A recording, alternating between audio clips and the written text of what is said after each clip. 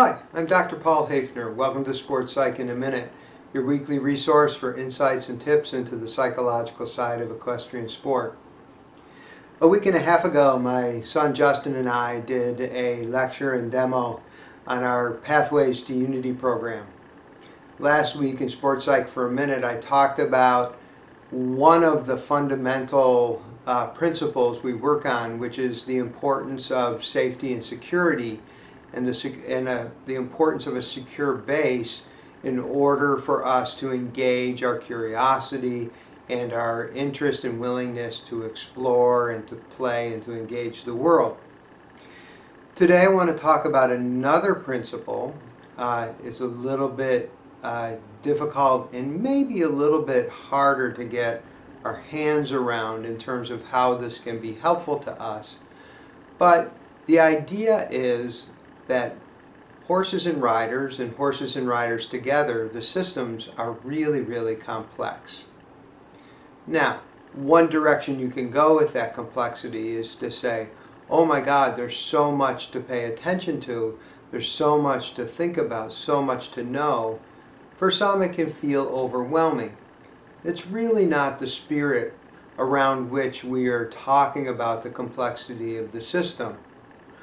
Obviously, we can't take all of that complexity in all the time, and there's many helpful and useful ways to simplify things in terms of what we need to be doing with ourselves, for ourselves, simplifying things in terms of the application of the aids and the maneuvers we have with our horses, simplify things in terms of what we're focused on and understanding and trying to accomplish with our horse. And we can use those frames, those simplified frames, to help us progress and to accomplish certain goals on our pathway. Now, the reason that we want to remember about complexity, and in our catchphrase is, it's complicated, is two things. First of all, unlike simple things and simple machines where you have put in an input and you know what the output is going to be every time. Input leads to an output. Invariantly, the same inputs lead to the same outputs.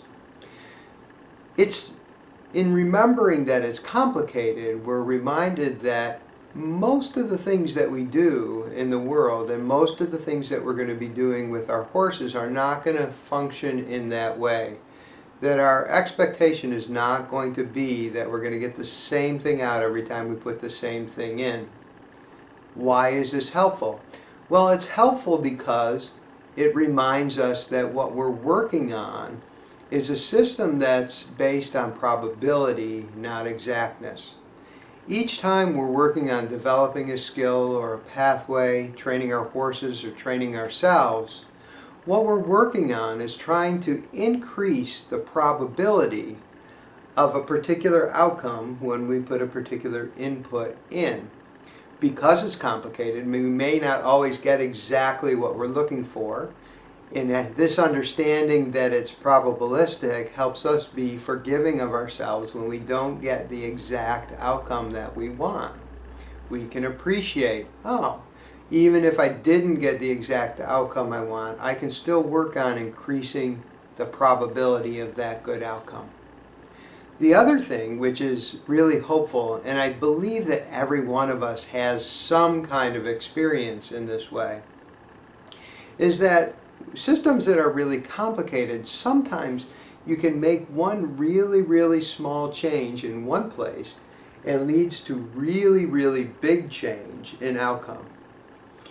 If you've ever ridden in a clinic and had a particularly perceptive clinician suggest one little tiny change in what you're doing, and then you go and you do it, and some amazing things happen in your horse's body and in their movement, and you're able to do stuff that you couldn't imagine before. All of that comes from an appreciation and an understanding that it's complicated, that there's a lot of things going on. So, when you're learning, when you're moving forward, when you are training your horse, when you are perfecting things for competition, just remember it's complicated, and that the goal of what you're doing with yourself and with your horse is not to create a simple machine where the same input creates the same output every time.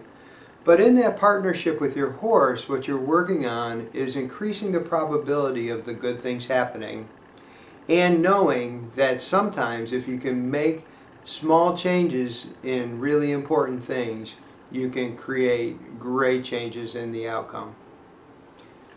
I'm Dr. Paul Haefner. This has been Sport Psych in a Minute. I'll look forward to seeing you next week.